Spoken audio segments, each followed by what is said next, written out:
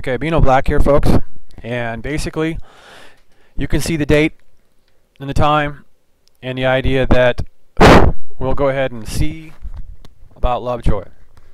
Okay, the number one thing to remember is the idea that we have seen that action before, that there, recently. I showed you in Lasco 3. I should be able to pull, I'll try to pull the picture up right at the end of this here video here. So keep an eye on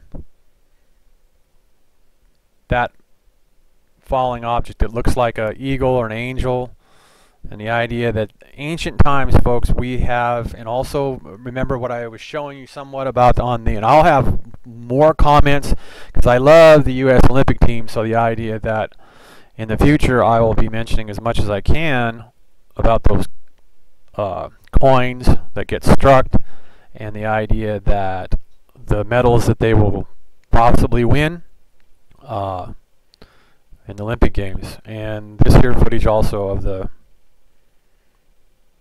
action that we see that objects, and Beanoblack was showing you a long time ago. Look at my old videos, the idea that I told you that comets were hitting the sun, and the idea that they call them grazing. Well, certain size, certain big, make it through. And yes, there's a force field out there, as you see that. And now as you see it move through, and other objects that come streaking through, and then we get not a solar flare, but action from a comet hitting the sun. And also my favorite place to go, which I hope the government and Rockefeller Square haven't taken over too much, his site, or influenced him, or twisted his arm, or bribed him.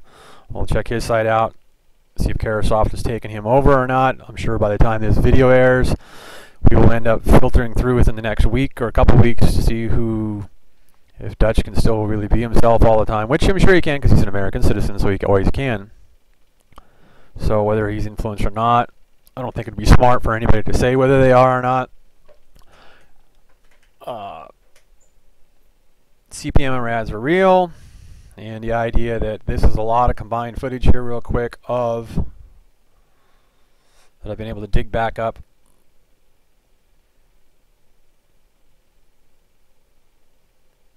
Showing you different objects. These are videos that I've got ready to make and didn't make, and so forth and so on. So remember, sun is always in the well. Whether we look at any one of the NASA stuff, the idea that usually will show you that either sun not there or there, wherever. The idea that when you look at like the closest objects, that big old map, I'll probably be able to go to their site too. We'll see what's going on in the big objects.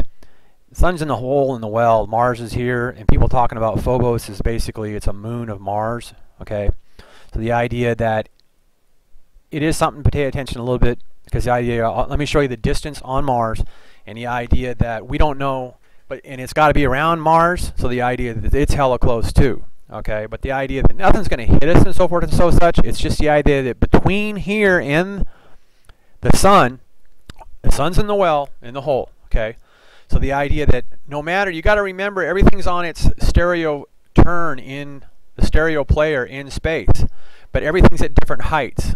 Okay, and that's the idea that the supergiants are close because they are close to, the sun is in the supergiants right here in the center of the well, plus all this stuff is very close to the supergiants.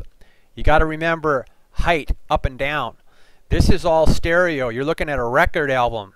That's why we don't get record albums that much anymore, to make you remember that the idea that how a record album spins around flat.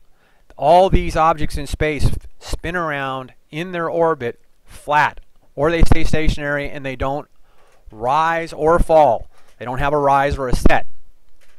So the ones that have rises and sets, and comets and asteroids that are going through space, Lovejoy, so forth, that we basically did not just show you, but I showed you in my last video, the idea that we're going to look for to see how big Lovejoy is. And let's look at some photos of stuff up by, I believe, if you're at SETI, you'll see the idea they're trying to show you old photos of 2007 and of other things to try to calm you down. Well, it's not the same stuff, not the same stereo player, not the same amount of years.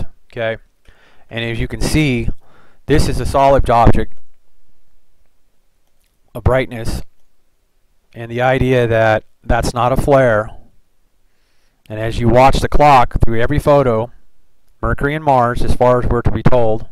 Okay, so Phobos and Mars are close to us. Also, I'll check Mercury's distance in a second. And the idea that they're saying that that's Earth here in this shot. So the Milky Way asteroid belt or whatever, all we know is a lot of stuff is melding because we have this darkness. We have, if this is Earth and it can be trusted to be that that's Earth, the only thing I'm just a little distrustful on that is the idea that, well, then there's a lot of objects close to us. And then the idea that it's basically a fact. This is factual that that's Earth. If you blow this shot up, they've got that marked as Earth. That's not me doing it. And the idea that this large stuff is here. Here. All this stuff, large stuff, is by Earth, close. And we know that Mercury, because I blew that up for you to see the data, they do have that marked as Earth, folks. There's their shot. These are all their shots, just basically. And there, the idea that they don't like you blowing up the shots too much. So there's bright object up there by Mercury and Mars, and I just showed you the map on that, where all this stuff should basically be, because this is a current map that I just showed you in the well and so forth. Now this is the object that I saw in these dates,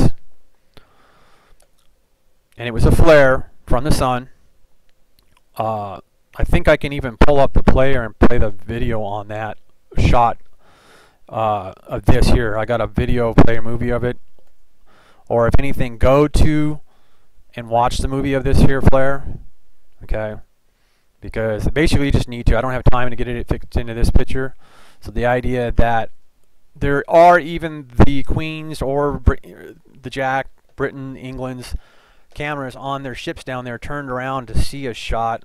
Let me see if I can cue it. Here's more of this flare that went out. And the idea, if you pay attention to that flare, you will find some very large stuff. Now this is one thing to look at, the idea that remember the camera shots being up and down, because that should be that same flare. That's December 13th. What did I have for a date for this here? Back here was the 12th. Okay, so then this is where I'm wondering about on that flare there that I got from the NASA photo. Is this flare from the supergiants behind the sun, folks? Check this out. Okay, that looks like a sun flare from one of the suns that's behind the sun, because this shot's from behind the sun. If you really pay attention and blow this up, you will be able to always watch these videos in a full-blown flare. This really looks like a flare from a supergiant sun. Okay, I'm gonna show you there. I get zooming in on it even more, and there's an even more, where the idea that you can see how that's acting, and the idea that it doesn't have any action back here by the sun, that it's a flare.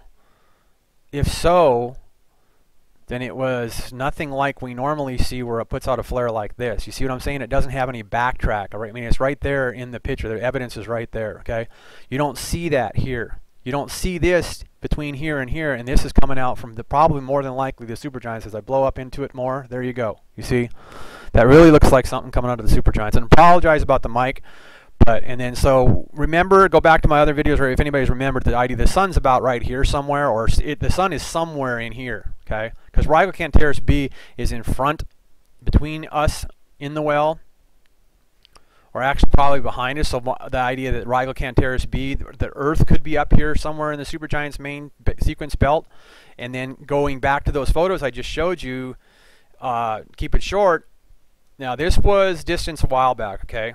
So we are that far away from it, folks. But the idea, remember the height and the flatness on the stereo player. The idea that where Earth is in relation to that, even though it's far away up and to the right of us, okay?